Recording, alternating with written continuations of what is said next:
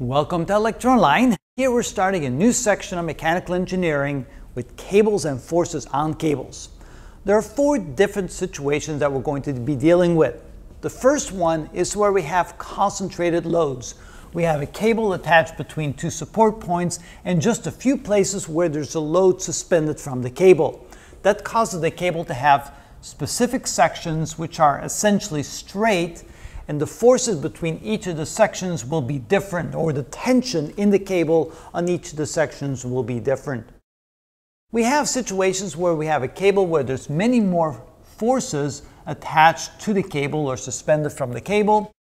Then we call that a uniformly, or in this case, a non-uniformly distributed cable. The reason why it's non-uniform is because the magnitude of the forces changes along the cable, but there's many attach points to the cable, so instead of just a few, there's many.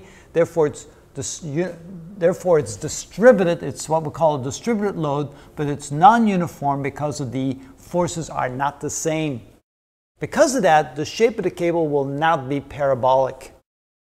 The third case is where the forces are uniform, meaning the forces are all the same magnitude. Because of that, the cable will have a parabolic shape.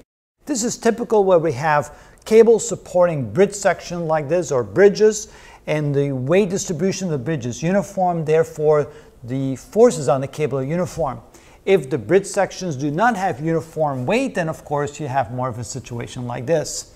Here the shape will be parabolic, there the shape will not be parabolic. And finally, we have what we call a catenary.